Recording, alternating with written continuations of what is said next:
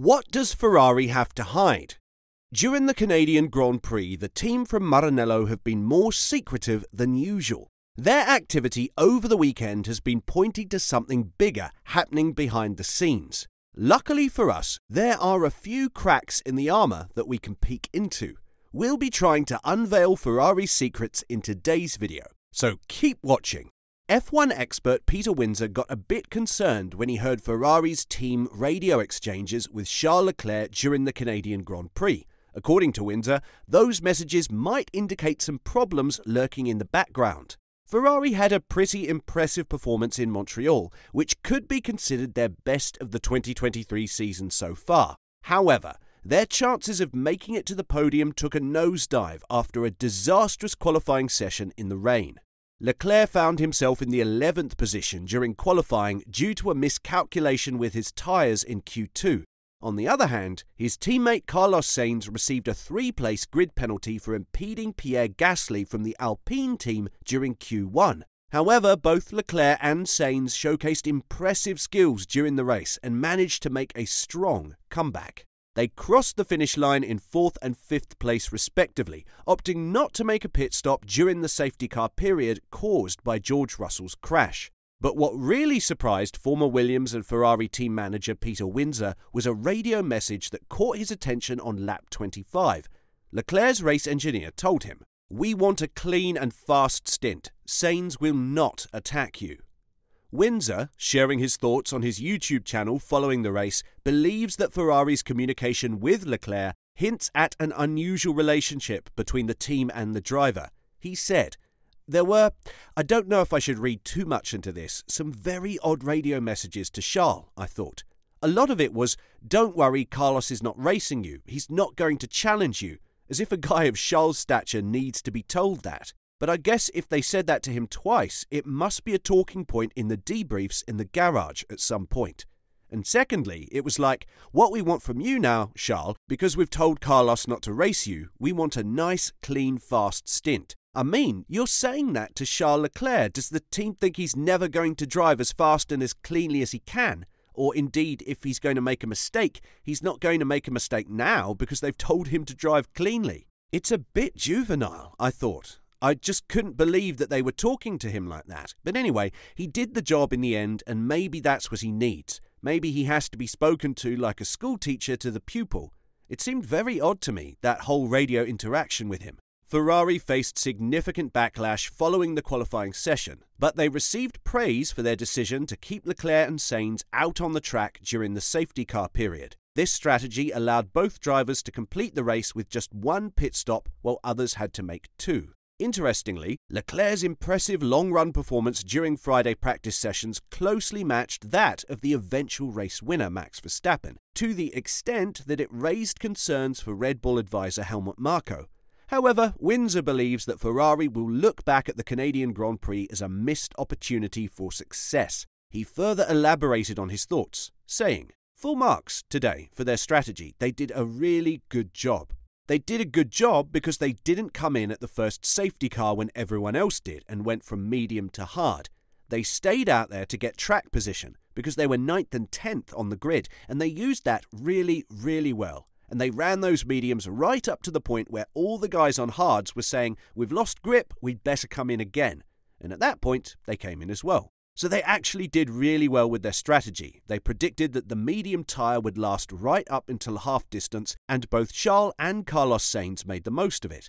They finished 4th and 5th, and good luck to them. That was a good performance from where they were on the grid, but a disappointing weekend in general, because right up until qualifying, Charles Leclerc had been not far away from Max Verstappen. And I think that had he qualified where he should have qualified, he would have been second and he probably would have beaten Fernando Alonso.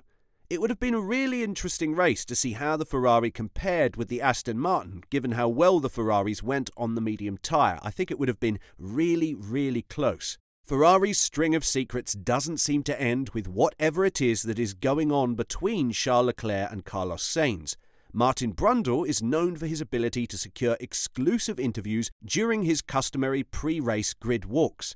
But when he reached Ferrari's garage, the team made a concerted effort to prevent him from getting deeply involved in the action. Brundle was in the midst of his usual race introductions and had engaging conversations with notable figures such as celebrity chef Gordon Ramsay and Ferrari CEO Piero Ferrari. Once he concluded his discussion with the head of Scuderia, he casually strolled over to Charles Leclerc's car, which happened to be elevated on jacks. As Brundle and his cameraman tried to catch a glimpse of the car, they found themselves obstructed by a circle of Ferrari mechanics who clearly intended on preventing Brundle from noticing any issues and reporting them on screen. Unfazed by the obstruction, Brundle remained determined and chose to get down on his hands and knees for a closer inspection. Displaying his usual professionalism, he proceeded to inform viewers about his observations regarding the ongoing work being carried out on the car. During the Sky Sports F1 broadcast, he went on air to say, "The car's up on the stands," he said, during the Sky Sports F1 broadcast. "There's sort of a ring of mechanics around, so we can't get too good a look at it. They're taking part of the underfloor off, the plank as it's known." Even in the face of resistance from the Scuderia crew, Brundle maintained his composure and calmly said, "It's okay, you don't need to do that. I don't know what we can learn from this. They want absolutely nobody to get any view of the work going on." In other developments, Ferrari team principal Fred Vasseur has disclosed that Charles Leclerc has acknowledged his mistake in criticising the team's strategy following a challenging qualifying session at the Canadian Grand Prix. Leclerc expressed his frustration with Ferrari, claiming that they made things difficult for him and seemed to consistently make unfavourable decisions after his unexpected elimination in Q2 due to the rain-affected conditions in Montreal. Leclerc's criticism arose from Ferrari's decision to disregard his preference for using dry tyres at the beginning of Q2, as the track was gradually drying up. However, by the time Ferrari finally called him in for slicks, heavy rain had resumed. Consequently, Leclerc was unable to advance into the top 10 shootout and experienced the embarrassment of being eliminated in the second segment of qualifying. Ferrari's team principal, Vasseur, mentioned that Leclerc expressed his regret for his public outburst and apologised during a team meeting. He explained to the media, "We had a good discussion. Leclerc admitted, 'Okay, I was wrong, I'm sorry.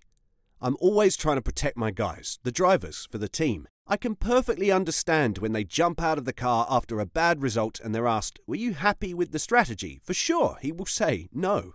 You will never find drivers saying, "I am screwed, but it was super." The most important thing is that sometimes it is better to talk with the team before. It was what we did. It was constructive and direct. That being said, Vasseur is optimistic about Ferrari's progress following the Canadian Grand Prix. Vasseur expressed his belief that the team is heading in the right direction. Both Leclerc and his teammate Carlos Sainz showcased promising speeds as they made impressive climbs from 10th and 11th positions on the starting grid to secure 4th and 5th places in Sunday's race.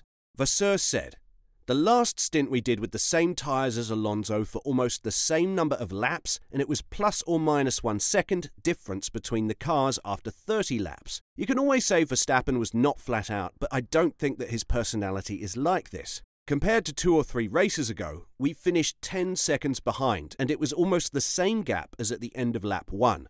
So why is Ferrari being so shady about their business? What do you reckon they're up to? Tell us your theories in the comment section down below. And, as always, don't forget to like and subscribe to the channel if you haven't. Thanks for watching.